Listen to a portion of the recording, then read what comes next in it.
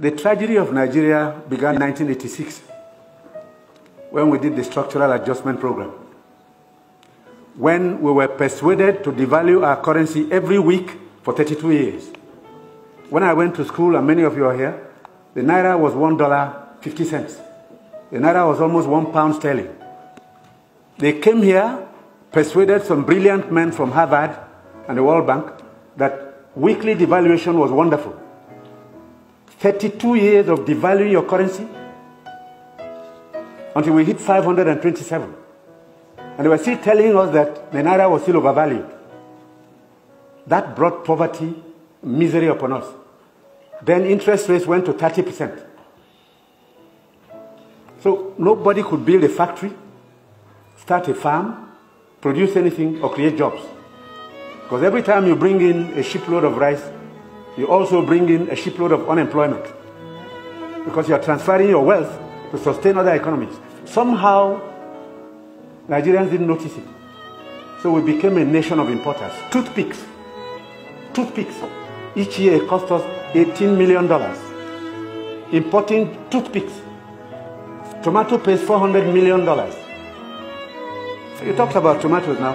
One basket in town now is less than 2,000 naira. The farmers are losing money because the processors don't have enough funds to set up factories. They are going to do tomato paste. It's food-grade stainless steel. You can't just use anything because you'll be putting poison in people's stomachs. 2 factories have started off. I believe by the middle of next year, we can comfortably tell importers of tomato paste to stop. But when you do, you make enemies. Even the rice we're trying to reduce. We have enemies, heavy enemies, people who can kill if they have a chance, because you're spoiling their business. And let nobody take it lightly. These guys have seized this country's economy, they've taken us hostage, and they have no intention of giving up. Because this is a huge market, a very sweet market, and they have taken control.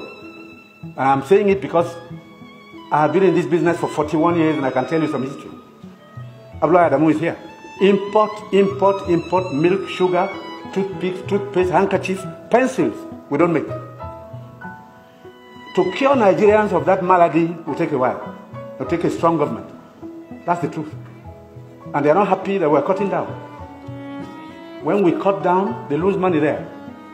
So you see all sorts of publications. We're telling lies. We're not growing rice. We're trying to demoralize the local farmers and make sure that the economy fails. That's the story of imports. Now, I read a story recently in the newspapers. The French ambassador, the champagne ambassador in Nigeria, gave an article to The Guardian. He said Nigerians love life. We are the biggest consumers of champagne on planet Earth, more than the French who make it. There are parties you attend in some places where they only drink champagne. Of course, the individual is free to spend his money, but his money comes from Nigeria's commonwealth. So on imports, it will take a while for us to get used to local goods and accept that we should consume what we produce and produce what we want to consume. So I take your point. We have to take stern measures to cut down on imports because these young boys and girls who have no jobs today are not going to allow us to carry on enjoying life at their expense. They need jobs.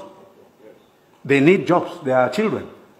They've graduated, they've come back home to begin a second childhood because there's no factory to employ them. And the ministries can't take any more. But somebody is making sure you fail when you want to produce at home.